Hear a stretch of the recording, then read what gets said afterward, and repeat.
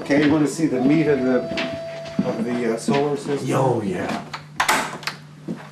So watch.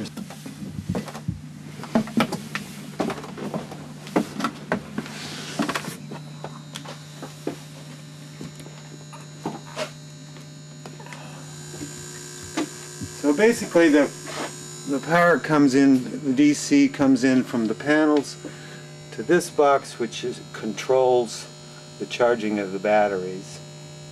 And when batteries get too full, it shuts them off. It maintains the batteries. And then the power goes into this battery bank. They're basically golf cart batteries, so they're 6 volts each, and they're wired in a series in parallel to make a 24-volt system. So that stores the power. What about a washer and dryer? You can't have 220 though, can you? We have washer. Okay. We don't have, like, you know, heating. You can't get 220 things that have, I can, yeah, sure. Oh wow. But things that are a direct short circuit, like heating toasters and electric heating appliances, are just, they drain the batteries a lot. So, right. So the DC power in the batteries goes through the inverter, which changes it from DC to AC. And then that goes right into a normal house panel, and then the house is wired normally for 120 volts. Now, could you do both? Could you have a hybrid system where if you really did want to be on the grid, you could still switch from one panel to the other? Sure, you can do that. Yeah. In fact, you can even, well, I don't know about Maine, but in many states you can sell the power back to the power companies. How does the power company feel about you doing this? Well, I don't know that they even know. But they wouldn't care anyway, would they really? It's not. Why? How could they? You know, what? I don't know. So. Because you're a customer that says, you know, I'm not going to pay any those rates. And, right. Well, as long as they charge what they do, and they would have charged me that much to bring it in, it's just a no-brainer. And you know, this, as the way things are going now, you know, I'm in good position. So things are going to go this way. They have to go this way. So anyway, I have no complaints. The thing just sits here and does its job. Power's free from no problem. Free since from you put it in. How old is it? Oh, it's 7 years old. So. Great. So yeah, that's. So if you did have a problem, I mean, did you do it yourself? Yeah. But there are people that could do it for you, right? Sure. Oh yeah. Yeah. There's more and more outfits all the time. There's a lot of electricians that know the technology. There's a lot that don't at this point. Are these yours? Yeah. Like I say, I had a. That was the fine art stuff you did, huh? Oh yeah. Wow, that's beautiful. Some of it. Yeah. You mean you had to? It was tough marketing it. That's why you just. Well, it wasn't tough, but I just felt, you know, I was more of an idealist. I wanted to paint what I wanted to paint, and when the gallery owners start telling me what to paint, and they charge 50% commission, I begin to say, it isn't worth it on all fronts. So, well, for instance, this documentary I'm doing, a lot of the sea captains were before the Civil War.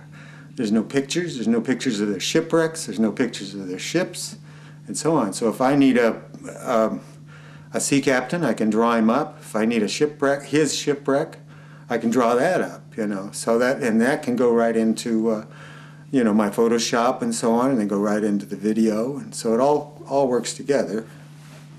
Now, do you use a lot of skylights to bring in heat? Does that make a difference? No, we use them for light. You use them for a light? Yeah. They don't really bring in heat in the winter? Yeah, you get some. You get some from that. But oh, this is great. Yeah, this is my studio basically now. So. Oh, nice. There it is. Yeah, I invented it, and then Barbara and I created a small company to produce it. And how's that company going? And well, it's going well. I finally sold the company and licensed the product, to a company in the Midwest, and they send me a little royalty check every quarter. So Oh, nice. not a lot, but you know, Something. helpful. Yeah. What does it do? Is it for children? Yeah, for children and adults. It's a maze that stacks up in infinite combinations. And So it makes a little sculpture almost as well. Right. It's won several Parents' Choice Awards and so on. It's mostly available in your independent toy stores, your mom and pop toy stores. It's a little too pricey for you know, your big box stores, but.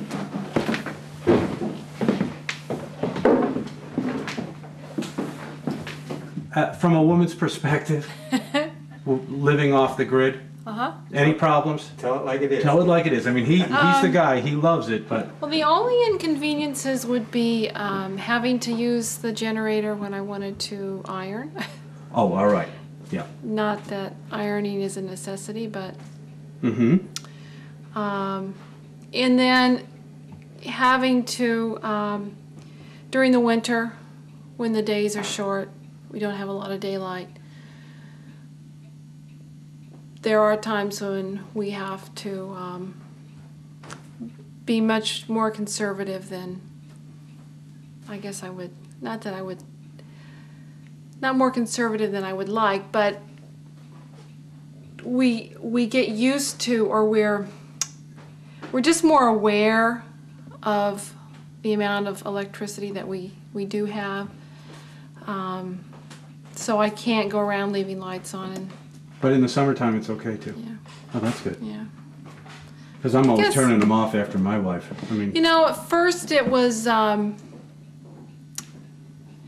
you know, really other than not being able to have a dryer, we've gotten used to not having a microwave and a toaster. You know, it's no big deal. right. Or coffee maker. Yeah, you just a press pot or something. Yep, press pot or just filter, Melita filter. Living with the few limitations is not that hard to get used to, really. I mean, what do you think? I mean, Well, I guess I suppose it has. It also depends on what your tolerance level is.